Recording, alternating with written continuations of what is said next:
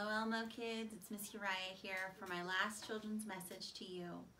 I want to talk to you a little bit more about Paul and his letter to the Ephesians, and this week we're studying chapter 2. Now Paul knew if the Philippian church was going to stay strong in the Lord, they would need to live as Jesus lived. So often in life we want to be first at everything. First in line, first to be chosen for a team, first to be called on when our hand is up, first to be served food at a meal, and first to buy toilet paper at the grocery store. Our sinful and selfish nature makes us want to think of ourselves first, and then we remember to think of others later. Paul knew that as humans we're often this way. So in Philippians 2, Paul tells us, don't just think of yourselves, think about each other. Be humble, take care of other people as if they were more important than you are. Paul reminds us that Jesus is the very best example of this. He came from heaven to earth and became human to take on our punishment and for all of mankind. Even though he was perfect, never committing any sin of his own, he was the Son of God who had done nothing wrong, and yet he was convicted as a criminal and crucified for us. Jesus was thinking more about us, God's beloved children in creation, than he was about his own pain, hardship, and suffering. God's only Son gave up all the glory in heaven to be humbled and to be born as a baby just to be our Savior.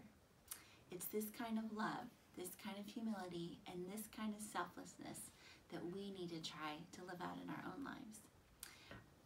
In Philippians 2, 3 through 5, it says, do nothing out of selfish ambition or vain conceit, but in humility consider others better than ourselves.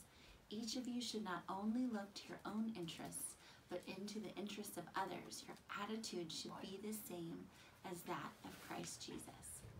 So right now, in the middle of coronavirus, we're wearing gloves and masks, and we do that to take care of the restaurant workers and the grocery store clerks and all the people in our community that need to stay healthy and strong. People like doctors and nurses who need to work in hospitals, and we wash our hands to keep our own families safe and clean and free from germs. We stand 6 feet apart from people when we're out in public. We do that to show our respect and to show them that we care about their health and well-being too.